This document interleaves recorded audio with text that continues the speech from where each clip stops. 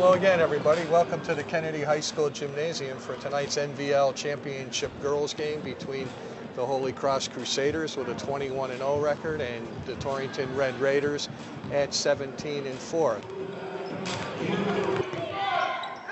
The nice thing about tonight's game is you truly have the two best teams in the league this year. And it needs to be established that this is a championship game, unlike in years past when the NVL tournament was just for the tournament championship. The NVL going to two divisions for the first time this year. This is truly a championship game.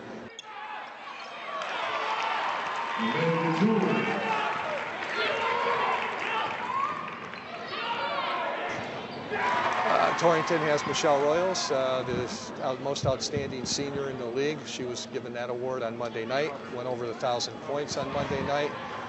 She had 17 points, so certainly she'll be in Holy Cross's plan to try and stop the Red Raiders. You got the two best teams in the biggest game. What could be better? The two teams met twice during the year, and Torrington clearly gives Holy Cross, which is going for 47 wins in a row tonight and is ranked #1 in the state. Torrington clearly gives them their toughest battle. And Holy Cross obviously will answer with their inside game with Tara Stevenson and the Charlie Leos. And Sarah Hurley, he played a really good game for them on Monday night, so he's getting it.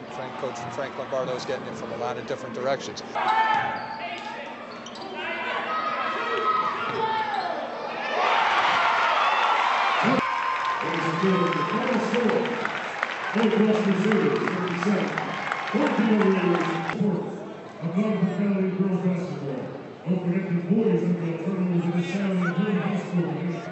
just had to step up on defense, play some hard-nosed defense, and force them to take the bad shots, force them to make the turnovers. And just, I mean, when it came down to it, that's what was it.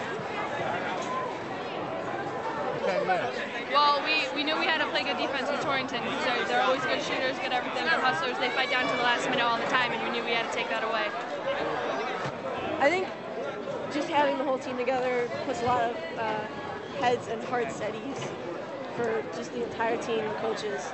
And just all of us playing together as a team is really, really great because we mesh well together. It feels as good as them all because it's a championship title and it means a lot to all of us.